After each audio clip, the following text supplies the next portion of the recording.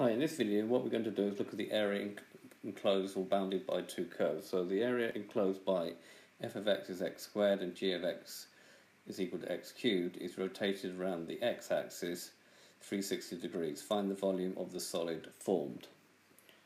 Right, so if we draw the curves,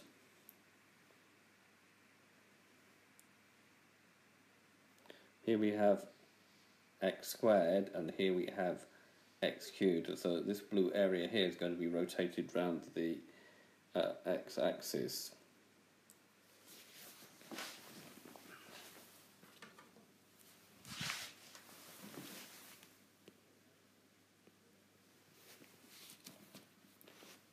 So first what we want to do is find the points of intersection. So to find the points of intersection, we put f of x is equal to g of x. So we've got x squared is equal to x cubed. To solve that, we put it equal to 0. So we've got x squared minus x cubed is equal to 0. Factorise that x squared and we get 1 minus x is equal to 0. So either x is 0 from that one or x has to be equal to 1. So we've got 0 and 1 are going to be our limits of integration. Alright, this is the area it's actually enclosed. Right, the next thing is to set up the correct integral. So what we do is we take the top one here, the top one between a and b is going to be x squared. So the volume will be pi times f of x squared, the volume at the top, this one here, minus the volume at the bottom squared, Alright, and that needs to be, each of these need to be multiplied by pi, so it's pi r squared minus pi r squared. You need to get that clear in your head. Right, next to set up the integral, so the limits are from 0 to 1 of x squared squared minus x cubed squared dx. Simplifying that integral, so preparing the integral, we get from pi from 0 to 1 of x to the 4, 2 times 2, minus x cubed times squared, which is 3 times 2, which is x to the 6 dx. So that's going to be pi times, integrating now, x to the 5 over 5, minus x to the 7 over 7 between 0 and 1. Substituting in the limits, so we're going to have pi 1 to the 5 divided by 5, minus 1 to the 7 divided by 7, minus 0 to the 5 divided by 5, minus 0 to the 7 divided by 7. This should be minus all of it, so it should be in brackets as well. Okay, this time it is 0, but it's not always 0, and just because it's 0 it doesn't mean that these will always be 0. So you need to take great care over that. Right, that comes down to the volume being between 1 to the 5 over 5, 1 to the 7 over 7. So simplifying that, 7 over here, 5 over here, so it's 7 minus 5 over the common denominator 35, which gives me an answer of 2 pi over 35 cubic units. Now we can look at this using GeoGebra. So go into GeoGebra.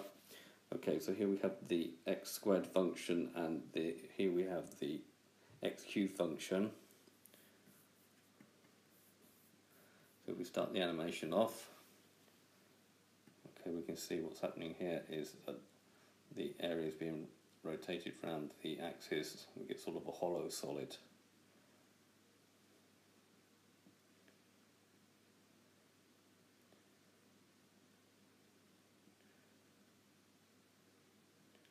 Like that.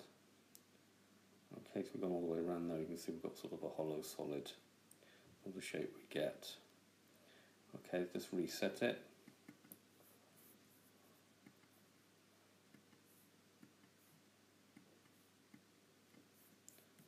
Reset this. Now if we wanted to, sorry, let's just put it so we can rotate it back again, like it was when we started. Okay, so if we want to look at the glasses now, we put our glasses on, click here, set our glasses, and then we'll start it off again, and we can look at it in 3D.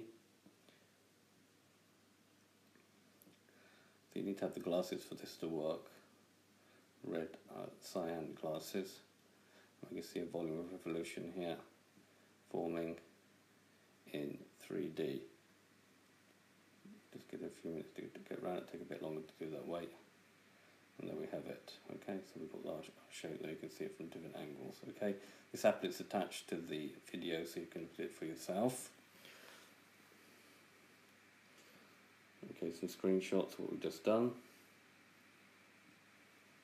From different angles.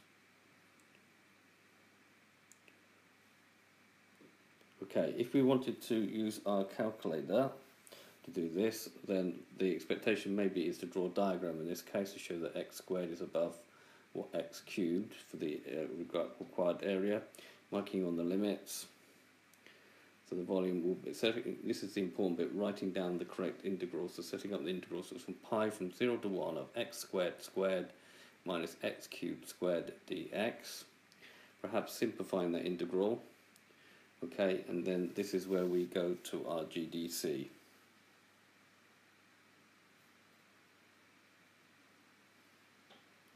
Go into our GDC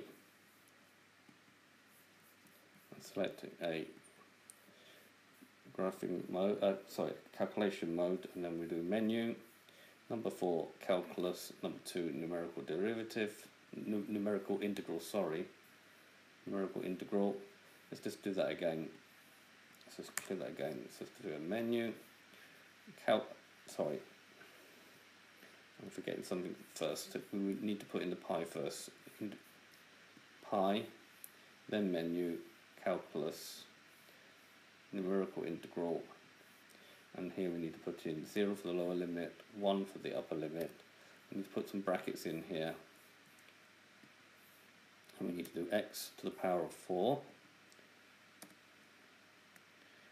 minus x to the power of 6 dx. So writing down the correct integral is quite important.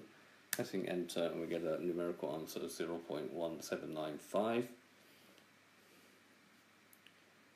On the GDC, there's our screenshots. So writing down the numerical values, rounded off correctly to 3 significant figures, that 5 makes it 9 tenths, it becomes 0.180 cubic units to 3 significant figures. Now there's a common mistake that's made when we do this, and this is what it is. The most common error is to do the integral from a to b of all of f of x minus g of x. So subtracting f of x, g of x first, and then squaring, and then finding that integral. That is not correct.